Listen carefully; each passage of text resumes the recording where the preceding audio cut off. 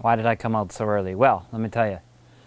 I was away at a wedding, enjoying myself. Happened to be 70.3 Worlds weekend.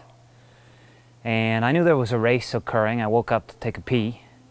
And I knew the race was on. And I made the massive mistake of checking the tracker. And I saw, I think it was 3 a.m. or something, I saw, oh, big group in the front, all going to come off the bike together. It's going to be a runner's race. And anyways, I was able to fall back asleep. And then I woke up again to take another pee an hour later. And I saw 106.30. And my heart sunk into the bottom of my chest, into my intestines. And I literally could not sleep for the remainder of the night.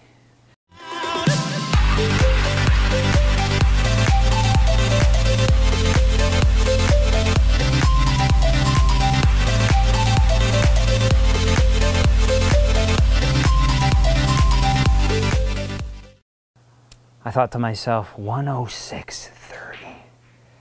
Absolutely amazing. Probably the most amazing performance that's ever been done in triathlon.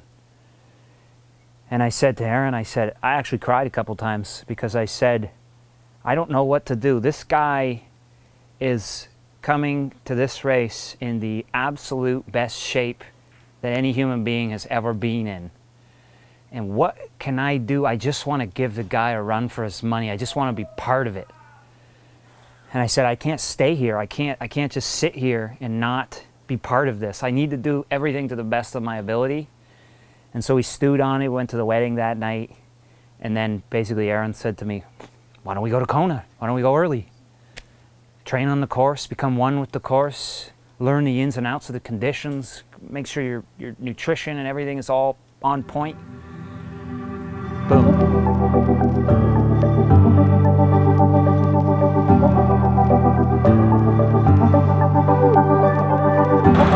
Lionel, Hawaiian News Network, did you change your fit?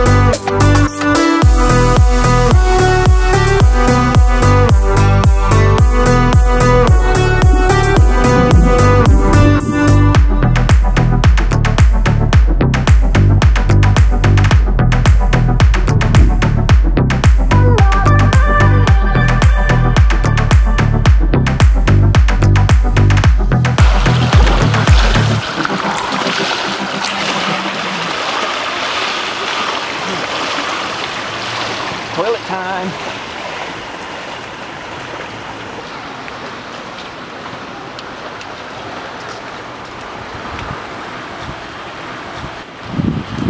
Porta potty. Didn't want to have a code brown today. I started training with Corey Belmont, which, well, he was at that test section. Actually, that was the first time we ran together and did a quality session. And I've been doing a lot of quality with him, and it's just shown me how, I guess, I mean, the reality is how not hard I've been working my run. I think we're deeply social beings, and I've been training lone wolf for a long time now. And the reality is you can't reach the limits on your own, and you're always probably 10% from what you're capable of, 10% shy of what you're capable of without the help of others. So the run, and having Corey here as well, he's a great swimmer. He's really been pushing me on my swim too. So next year, and this is something I learned being here, next year I'll definitely have a training partner, hopefully in all 3 disciplines. Today, well, to put it into perspective, yesterday was a hard bike workout, 3 hours and 5 minutes, ended up averaging with the warm-up, cool down and recovery, 310 watts. Then we ran 15K in the heat of the day off the bike. One of the big things I'm really working on is listening to my internal cues. And that's another thing that I've learned is you'll run your best when you keep your heart rate as steady as possible, especially in these conditions. And so you got to really ease up on the uphills because my old tendency is to push the ups. And that's a big no-no because that heart rate spikes. And then each time it doesn't come down as much. And then suddenly you get past the point of no return and that heart rate does not come down. And you will not cool until you go into air conditioning because you're basically sitting in, you know, a sauna. So I mean that's one of the things I learned. So that was yesterday, hard swim as well. And then today we had 90-minute bike this morning, moderate intensity, and then 4,500 yard swim. Quality main set was 8 times through 100 at kind of takeout speed to 200 cruise, basically 8 times simulating the start of the race. Oh, football. The life of runners, eh? I was like, life of runners. They're always second-rate runners. No runners allowed. Oh, yeah. Football time. Yeah, whatever, bro. We asked like 20 people where the washroom went. Today's plan is to run 1K out, 1K back for a 2K. As you can see, no shade or nothing other than what we're standing in here. So, nice Kona type prep. And later in the day, it's 10 after 4, so not too hot. Still the sun's out. We did those hard Ks earlier in the week, 8 by a K on the track. So this one's more of a threshold workout. Corey's going to do his first ever start off controlled on the first 2K. This is going to be very difficult. In fact, I'm going to tie a leash to him. And it's only going to go about 10 meters ahead. So the leash will hold me, I'm not too sweaty. and then he's going to descend and I'm going to just try and keep him even. I don't have that problem of going out too hot. I got rid of that back in the college days. Good? 3, 2, 1.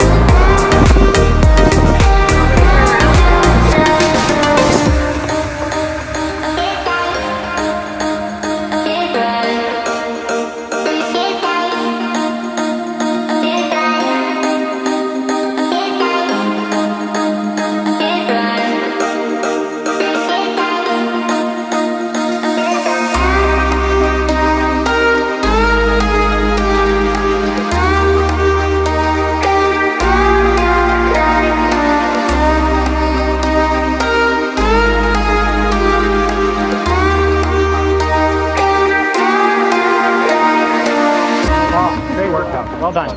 How'd it go? That had the highs, the lows, hit everything. Had the heat. Had the heat. I mean, for me, this is the best running I've done in since 2013, really. I mean, Corey and I got to train together more. I mean, I don't know what he's getting out of this. I'm just slogging behind him, but this is taking my running to a new level. I totally understand how Jan's doing 106.30 off the bike. I mean, he must be training like this. That's all there is to it. So, something for next year, absolutely. We just started training together. And anyways, I went 5:56, 6 flat, 6:04, 6:08, and then 6:01 for the 2Ks on 3 minutes rest. So for me, I haven't done that kind of quality in a long time, and Corey's the one to blame for that. So lessons learned. I'm excited for next year. I'm already excited for next year. Yeah, you know me. I always try and keep it fresh, keep it new. And so all the things that I changed this year, I've thrown them all back out the window with 2 weeks to go and got back on a medium frame, changed all the components again. Interestingly, I almost succumbed to second place syndrome. I tried to tear everything apart. You know, you see me change my diet, change to a small frame, change all these things. The reality is I lost by 0.5% last year. And that tends to be the thing when you almost achieve your life goal, is you want to change everything, tear everything apart. And I almost fell victim to it. The reality is, if I just executed the exact same swim, the exact same bike, and just closed those final, even the final 10 miles, you know, 3 minutes faster, let's say, than last year, that was the win. So what are you trying to change everything for? Just do what you need to do to close those final 13 miles better.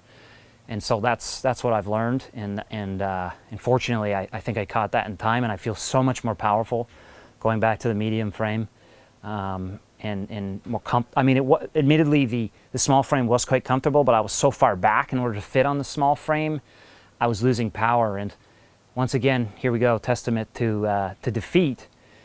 Mont-Tremblant was the nail in the coffin, in that I analyzed my previous 5 races, and they were all lifetime worst power outputs on the bike, and I've done these races multiple times. And so at some point you have to say, well, maybe you're not adapting to the position. Maybe that position actually is less powerful.